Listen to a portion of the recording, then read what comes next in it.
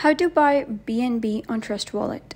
Hello guys, and welcome back to the channel. In today's video, I'm going to show you how you can buy BNB on Trust Wallet.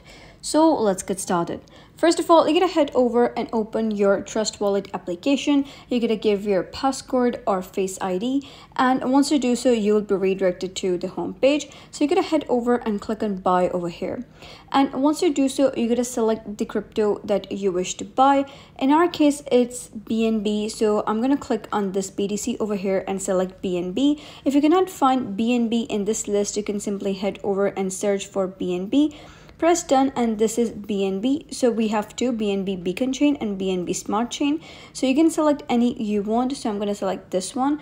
And once you do so, you're going to type in the amount of USD for which worth you wish to buy the BNB. For example, we wish to buy BNB for 150 USD.